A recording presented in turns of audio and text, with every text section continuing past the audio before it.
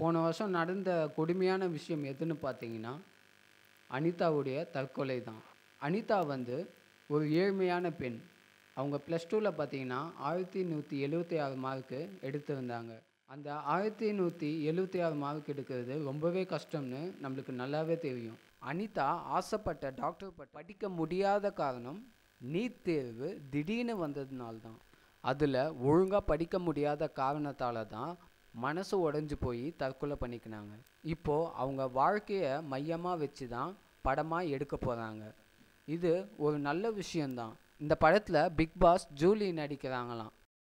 Julie வந்து ஜல்லிக்கட்டு போராட்டத்தில் அரசியலை வச்சு மையமாக தான் பேசுனாங்க. பட் ஆனால் அவங்க வெளியிட்ட வீடியோவில் பார்த்தீங்கன்னா, நான் அரசியலை மையமாக வச்சு நான் பேசலை, நான் ஜல்லிக்கட்டை பற்றி மட்டும்தான் நான் பேசினேன் அப்படின்னு சொல்லியிருந்தாங்க. அதுக்கப்புறம் அவங்க வந்து பிக் பாஸில் கலந்துக்கிட்டாங்க. பிக் பாஸில் கலந்துக்கிட்ட பிறகு தான் அவங்களுடைய சுயரூபமே நம்மளுக்கு தெரிஞ்சுது. இப்படிப்பட்ட கேரக்டருக்கும் அனிதா கேரக்டருக்கும் ரொம்பவே டிஃப்ரெண்ட் இருக்குது. டாக்டர் அனிதாவுடைய படத்தில் இவங்க நடிக்கிறதா தகவல் வந்திருக்கு. அப்படி இருக்கும்போது இது சரியா தப்பா அப்படின்னு சொல்லிட்டு நீங்களே கமெண்ட் பண்ணுங்கள்.